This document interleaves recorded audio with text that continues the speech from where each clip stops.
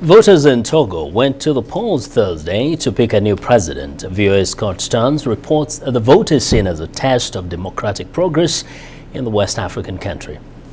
Yaki and Vincent, campaigning has been peaceful in Togo following the deaths of at least 400 people after the 2005 election. But several opposition candidates have withdrawn, saying President Faure Gnassingbé is using the Electoral Commission to get himself re-elected. The leader of the main opposition party, Jean-Pierre Fabre, says the opposition is working together to overcome any interference. We have created a strong coalition made up of opposition parties which enable us to overcome any difficulties we may encounter based on the way the National Electoral Commission organized the electoral process.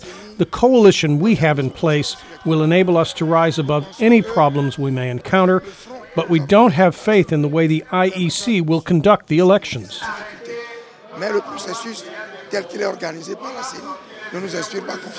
President Gnassingbé took power in 2005 following the death of his father Gnassingbé Eyadema, who ruled Togo for 38 years.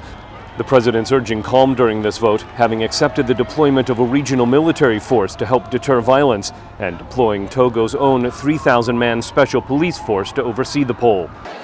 At the moment, it's about individual and collective responsibility from every Tongolese. There are good signs at the moment. I think that the absence of tension in the country is a good sign. For myself, I've done everything I can so that the elections take place in a peaceful atmosphere, and I did it with the consensus of the opposition because we all know that there seems to be little trust between the political actors in the country.